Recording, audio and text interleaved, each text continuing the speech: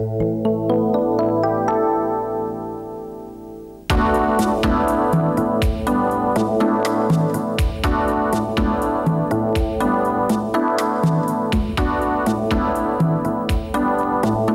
most important industrial centers in the Czech Republic is situated in the West Bohemian city of Plzeň. A key position not only in the city itself, but throughout the region, is occupied by the industrial giant s.r.o.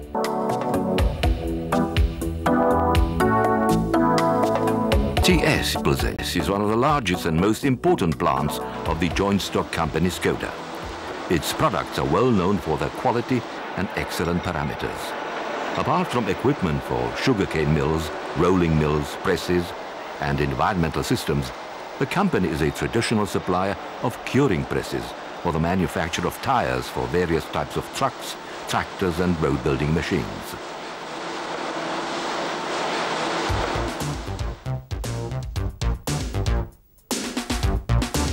The first presses were made here as early as the 1960s. In the following years, hundreds of them were supplied to customers in more than 10 countries worldwide.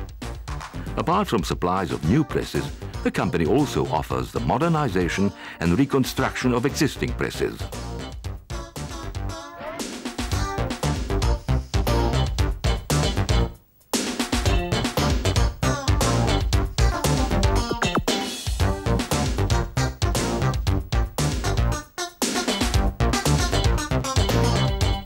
Until recently, the production program of s.r.o. TS included presses of the conventional mechanical design only. The mechanical design has its advantages, such as robust structure providing solid reliability at relatively low first costs. However, it has also a number of disadvantages, such as lower mold adjustment precision and consequently also lower precision of the manufactured tire. Nor does it permit continuous clamping force control, and the two-chamber design can only be used up to 63.5 inches tire size. Elimination of the disadvantages typical of the mechanical presses, while preserving their advantages and considerably improved user properties, these were the primary aims of development works going on in s.r.o. TS, resulting in a curing press of a completely new conception, which, thanks to its design and originality of technical arrangement, represents a new, markedly progressive element in the tire manufacturing process.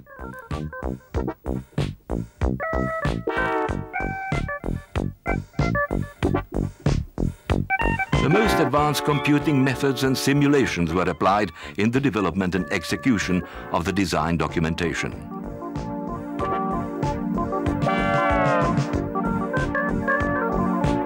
Each component of the press went through extensive tests.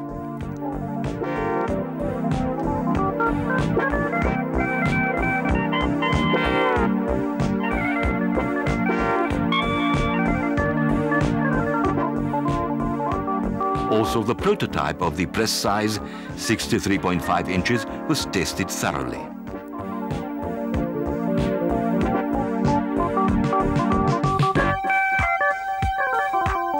The hydromechanical press design differs substantially from the mechanical press.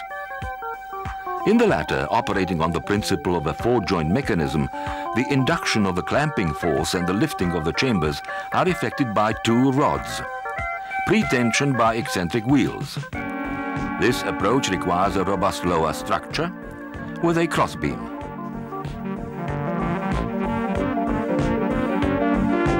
In the new design, the press is opened and closed electromechanically by means of a ball screw or a hydraulic cylinder. The upper parts of the chambers and molds are mounted on a special carriage traveling horizontally and vertically on a railway without tilting.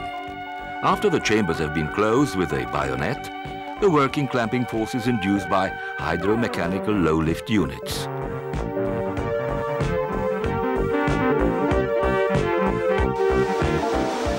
The semi-products are loaded by means of two specially designed loaders, which seize the semi-products in front of the press.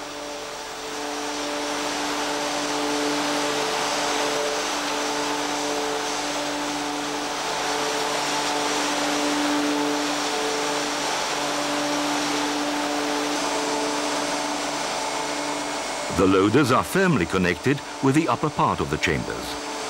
The loading proceeds concurrently with the process of dispatching the cured tires, thus cutting manipulation time.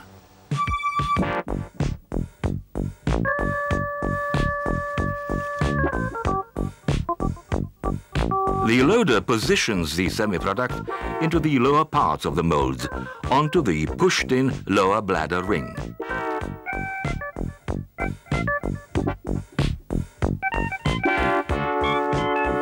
Perfect semi-product centering is ensured by first-stage cambering effected by steam.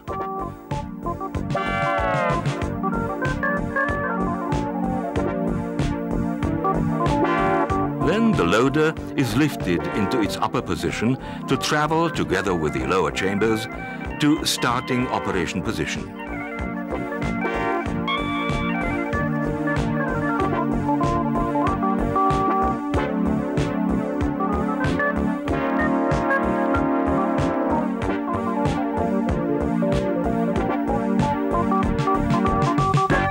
Now the press is ready for locking.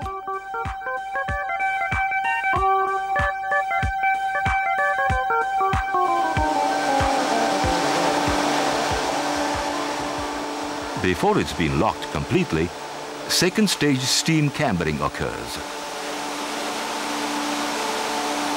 With the press locked completely, the two parts of the chambers are locked together by means of pneumatically controlled bayonet locks.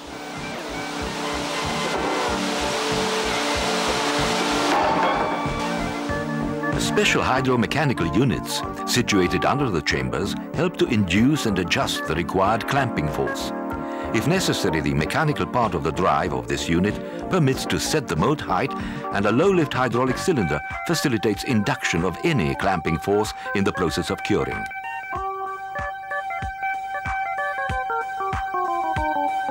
The chamber design deserves special mention. Installed inside the chambers is a special, highly effective insulation to minimize heat radiation into the structure of the press.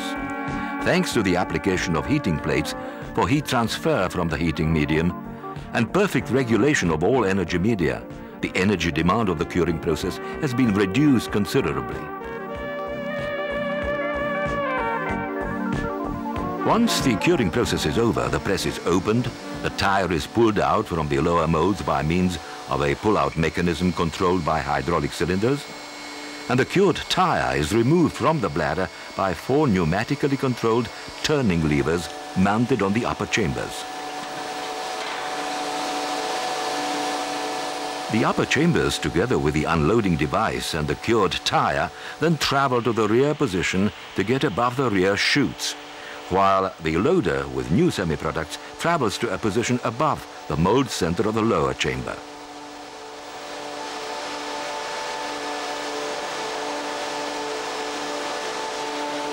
The tires placed on the chutes by the unloading device then slide down by gravity into the stabilizer.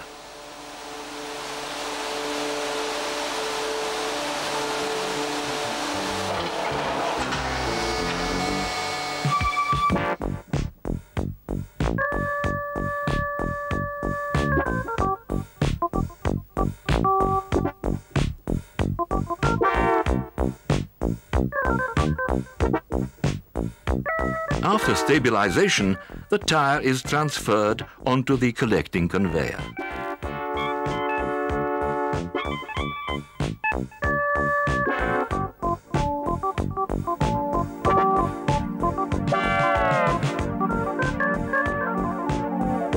The loading equipment chuck, too, features a new design. It consists of 6 arms designed to grip the semi-product. The arms are shifted in 6 spiral slots. The vertical movement of the clamping device is effected by means of a brake motor. The clamping force is induced by means of a spring. The arms are released by means of a hydraulic cylinder. The technological media distributors are located with respect to the layout of the customer's workplace. All control elements are purchased from renowned suppliers for absolutely reliable and trouble-free operation. The curing process is controlled by means of a microprocessor control system permitting to set a wide range of curing programs depending on the technological process concerned, on the initial semi-product properties and on the tire dimensions. The basic technological parameters, that is the heating steam temperature in the plates and the temperature and pressure of the water in the bladders, are regulated in the curing process too. Their values are displayed on the monitor and stored in database files for possible use in further processing. The control system also provides whatever equipment diagnostic is needed.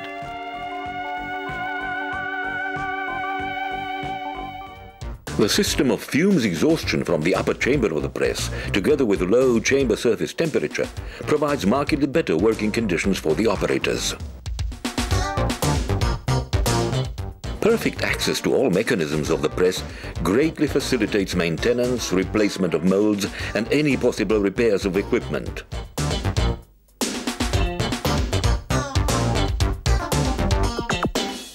These shots document the quality of working conditions in the production hall where the new presses are installed.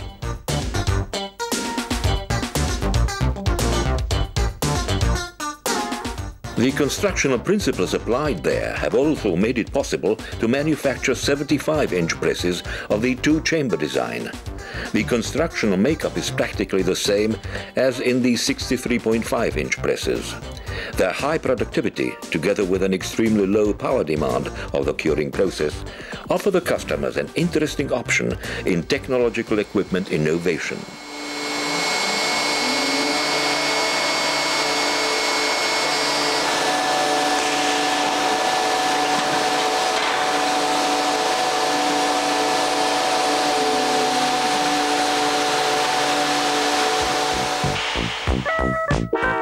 The single-chamber design is another option of the s.r.o. hydromechanical curing presses.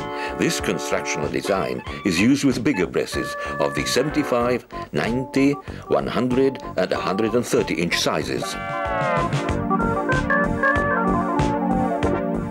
The lower part of the chamber is mounted to the press frame.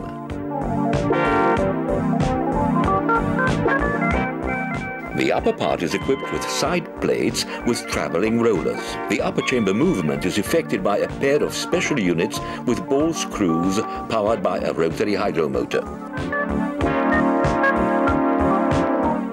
The upper chamber moves along a crank railway for the chamber to move vertically while the press is being opened or closed, and horizontally while loading a new green tire and unloading the cured tire. Mounted on the upper chamber is a loader designed to grip a green tire in front of the press and load it automatically into the lower part of the chamber.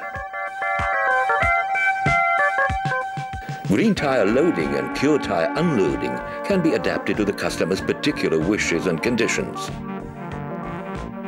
The design of the chambers and the principle of clamping force elicitation are the same as those in the 63.5 and 75-inch presses. The constructional design of the 90-inch press is shown in detail in the following shots. The curing process is followed by a vertical travel of the upper chamber together with a chuck of the loader which carries another green tire ready for curing.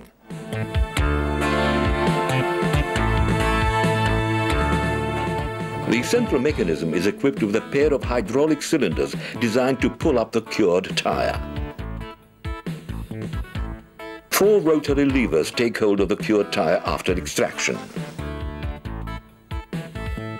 The upper chamber, complete with the cured tire and the chuck of the loader with another green tire, move first to the upper position and then to the rear position.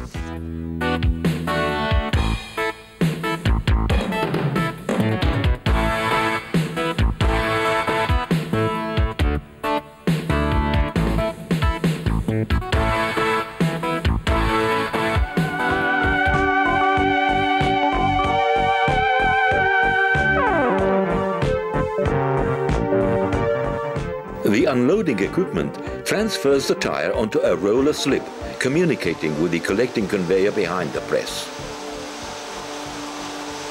The tire can be unloaded either in its horizontal position or by means of an inclinable desk which permits to unload the tire in the vertical position.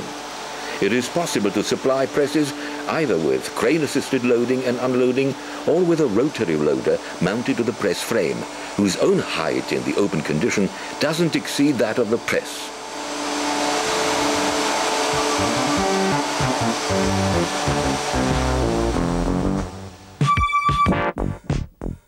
Let's have another look at the whole cycle of loading a new green tire. It is essentially the same as in the two-chamber press.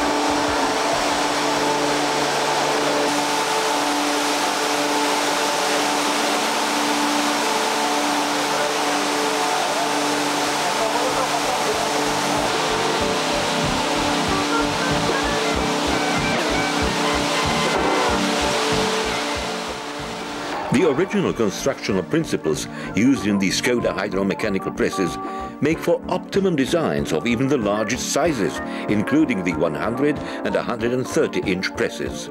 Unlike mechanical presses, Škoda hydromechanical curing presses offer the following considerable advantages.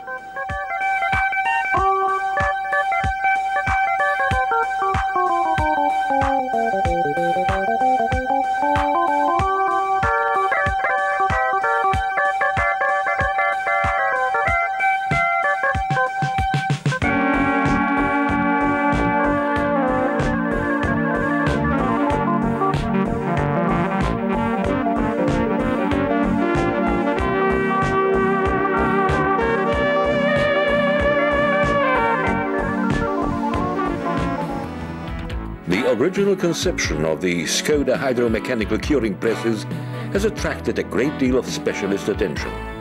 The 63.5-inch hydromechanical press was awarded a prestigious gold medal at the Brno International Engineering Fair in the Czech Republic.